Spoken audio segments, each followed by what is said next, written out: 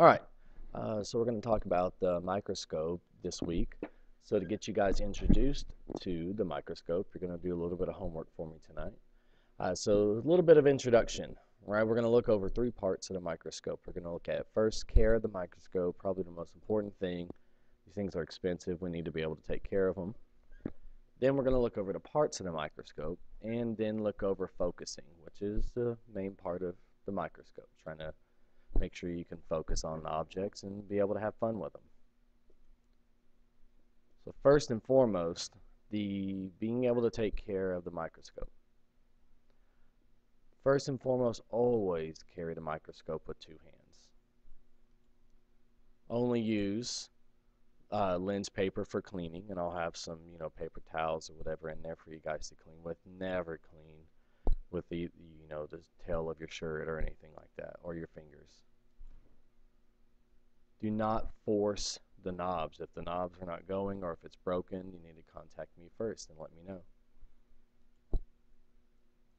Always store covered, right? Make sure we're always putting the cover on, especially at the end of the day for those classes there.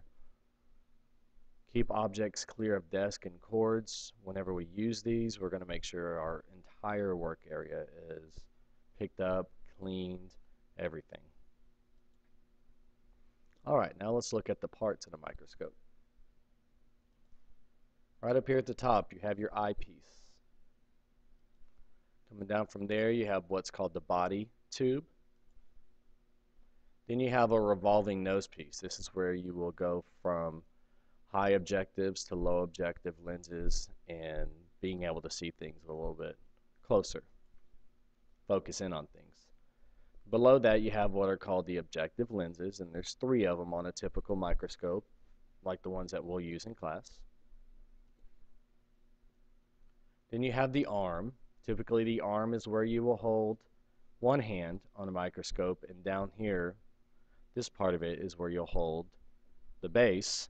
That's where you'll have your other hand, always carrying it with two hands. Then you have a stage. It's kind of like the specimen that you put underneath it is going on stage to perform for you or to be seen for you. Then you have your stage clips. You always, always, always, when you put a slide on the stage, you always use the stage clips. You want it to be able to stay in place, and that's just in case you have an accident like your elbow bumps it. You don't want to have to focus in and find the object again whenever you originally had it. Then you have two different knobs. You have a coarse focus knob and a fine focus knob. So the coarse focus knob is going to move this stage considerably. It's going to move it a lot. The fine focus knob is only going to move it a little bit to be able to. You use the fine focus knob when you're on the high objective lens.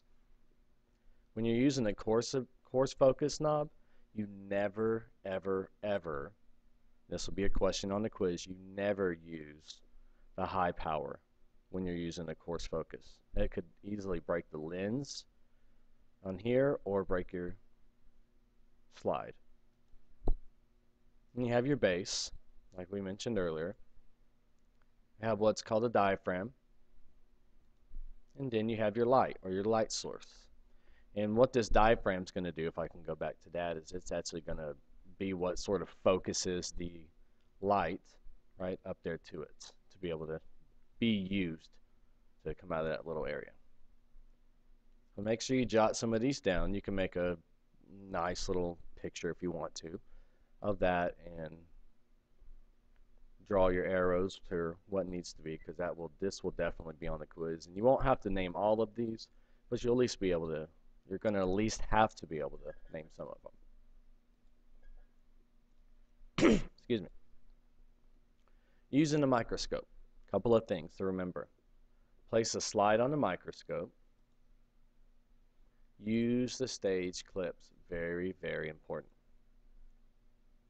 Click the nose piece to the lowest, or if you forget what that is, the shortest setting. So the shortest objective lens on there. Look into the eyepiece.